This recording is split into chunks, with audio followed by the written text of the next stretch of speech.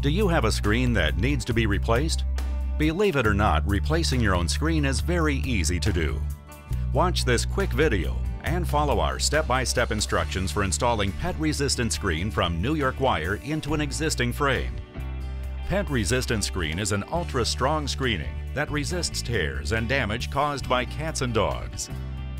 Step 1. Make sure you have the necessary tools. This includes screen, spline, spline installation tool, a flathead screwdriver, and a utility knife. Optional tools you can use are duct tape to secure the frame to the work surface and paper towels to clean the spline channel. Step 2. Prepare your workstation with the necessary tools. Ensure that your entire screen frame lays flat on the surface. Step 3.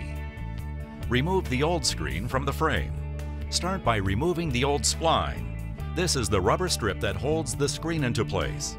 Start by lifting the spline with a flathead screwdriver. Remove the old spline and discard. Once all the spline is removed, the old screen can be easily lifted out of the frame.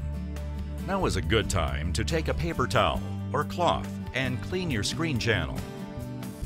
Step 4. Now that your old screen is removed, take the new pet-resistant screen and roll it out over the frame. The screen should hang over the frame at least 1 inch on all sides. Cut the screen so the roll is no longer attached.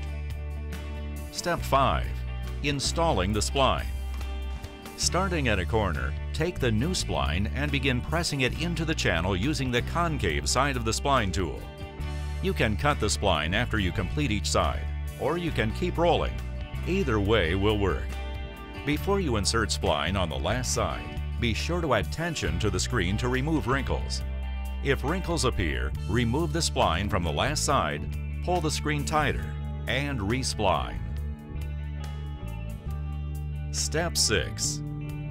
Now that the spline is installed, the next step is to cut off the excess screen. Use the utility knife and place into one corner of the frame.